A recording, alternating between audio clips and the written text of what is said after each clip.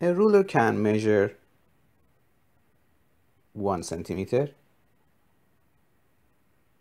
and the maximum that our eyes can see is 1 millimeter, the 10 sections between 6 to 7.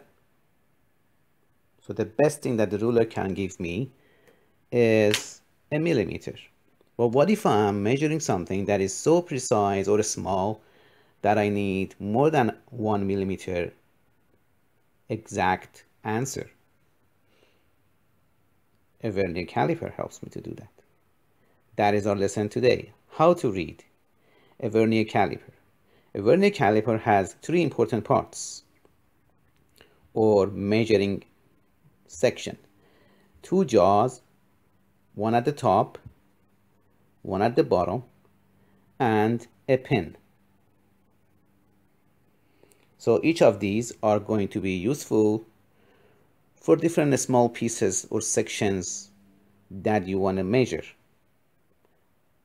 In the next video, I show you how to read a vernier caliper.